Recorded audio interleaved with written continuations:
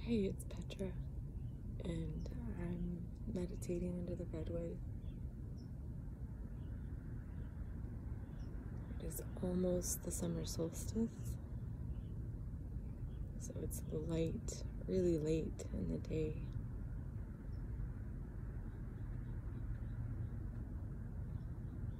The evening golden light is coming through the trees, and I just love this moment. Long sunsets and twilights in between Gemini and Cancer season.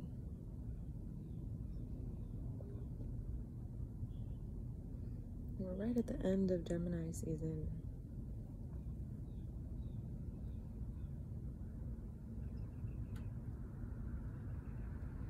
And I've really been meditating on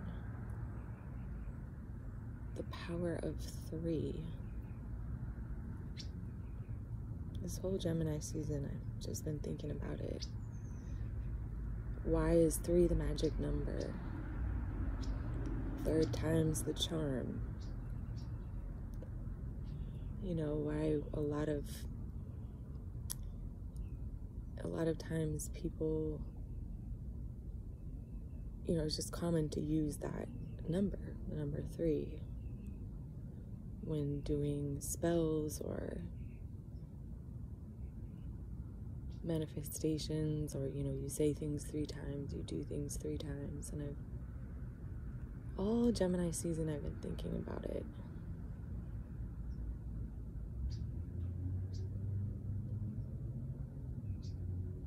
And it has a really practical aspect to it. Like,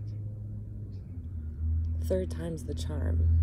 What does that mean? It means you try 3 times, and on the 3rd try is when you get it.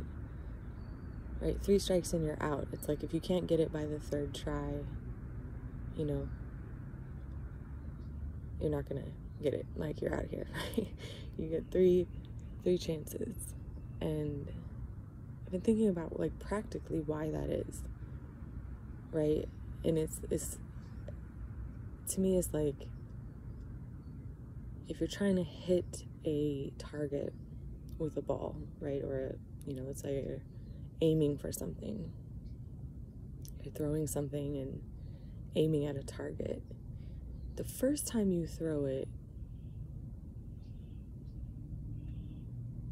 the first time you aim, right, you'll either hit too short or too far. And that'll give you information, right? That'll give you information about, do I need to throw it harder? Do I need to throw it softer? Did I go too far to the right? Did I go too far to the left? Now, the second time you throw it, the second time you shoot for your aim, you'll take that information into account, right? If you undershot, you might throw it a little harder, throw it a little farther. If you threw it too far, you might throw it a little softer. You make that adjustment on the second time. And the second time, it'll also give you information, right? Let's say you threw it too far to the right the first time, and you throw it too far to the left the second time. And it gives you a second set of information, a second point, a second data point. And so that 3rd time, you now have 2 pieces of information, 2 data points to base your aim on, right? The 3rd time's the charm.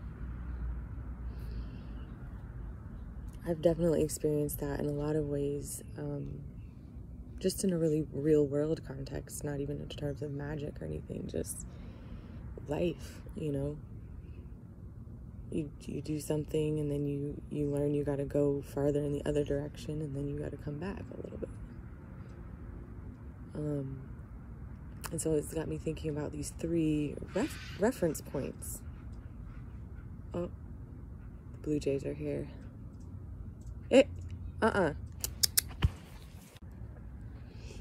Okay, what was I saying? I had to chase off the The blue jays are eating all my seedlings. And they always come by at this time of day. The blue jays come through at like dawn and at dusk.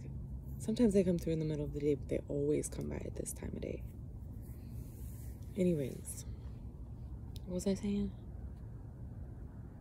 Yeah, the 3 points of reference. So when you do something for the third time, you have 2 data points, 2 vantage points to base that third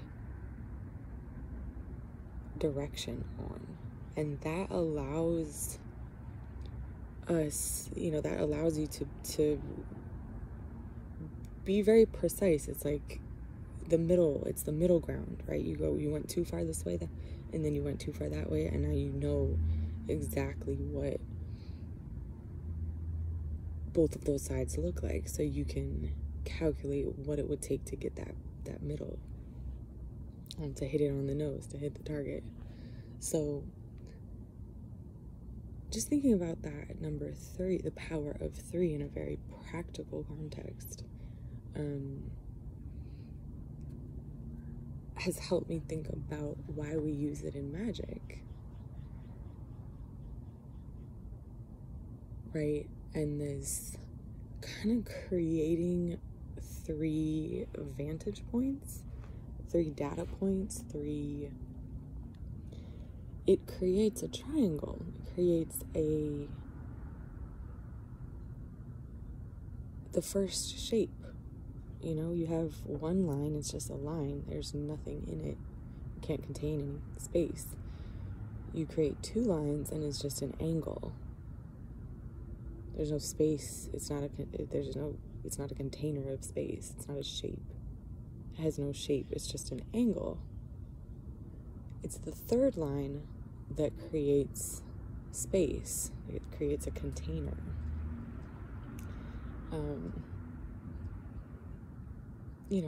That is the third dimension, right?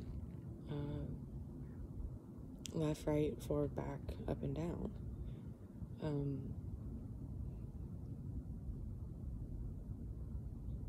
So when you say something 3 times or do something 3 times, it creates this effect of creating a resonant space in between those 3 points. And that's how something becomes real.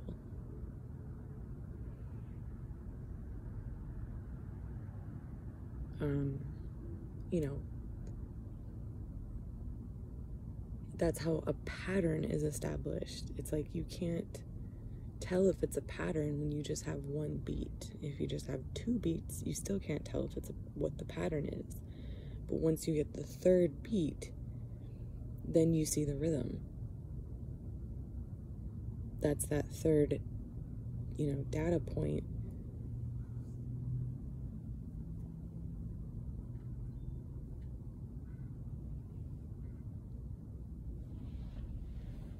And, Gemini, it rules, or it's the 3rd house.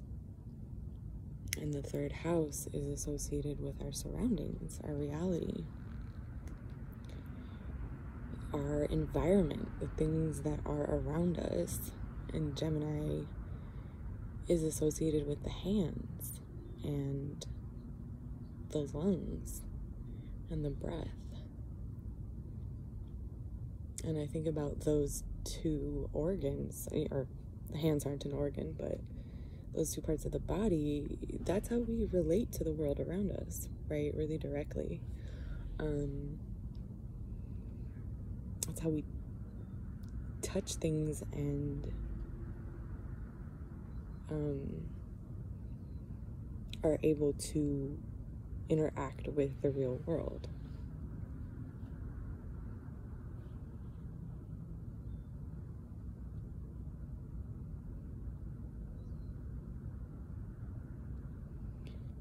Like,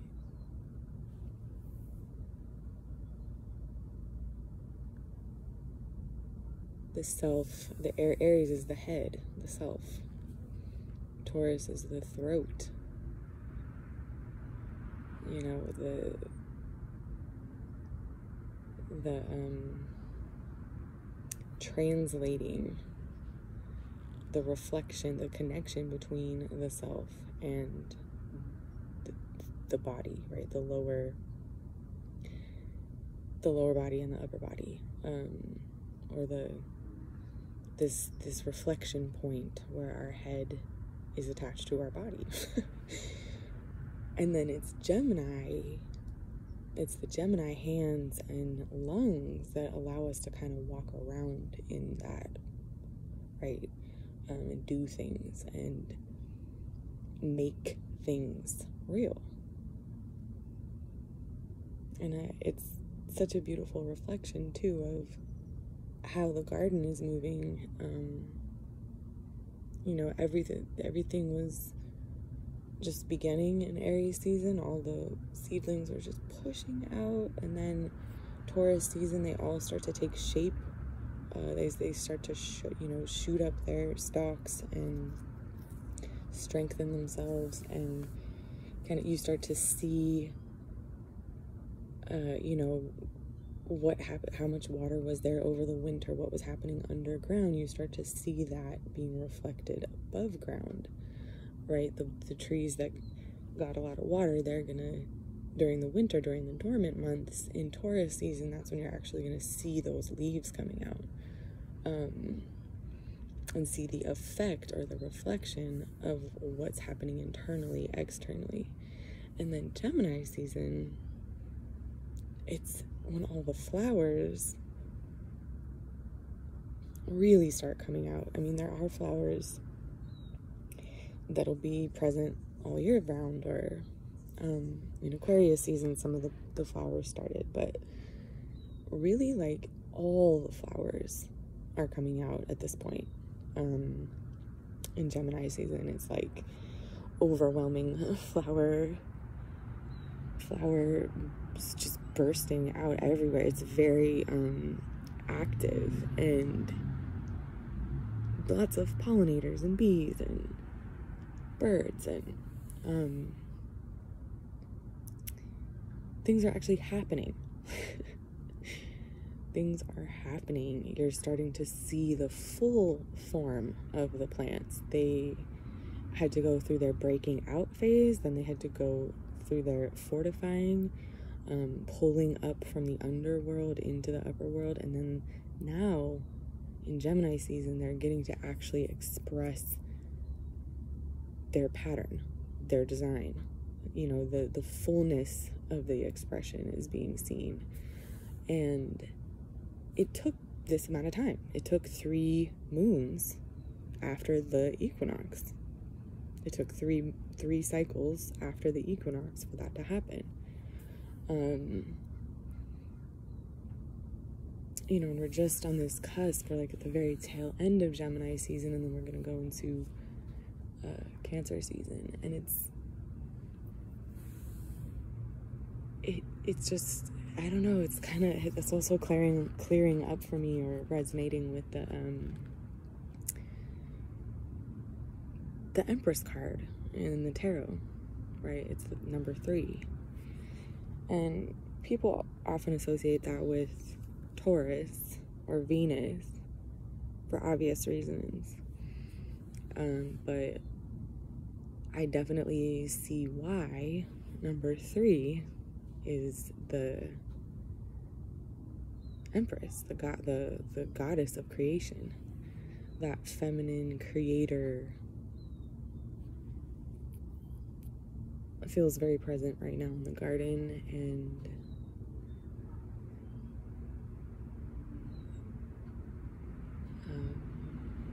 just showing me why we say things 3 times if you want it to come true. Why you do something 3 times, you know, turn in a circle 3 times, whatever it is, why that's such a common number in magic making and manifestation, because it is creation. It's literally expressing something, a pattern, fully into reality, into the 3rd dimension.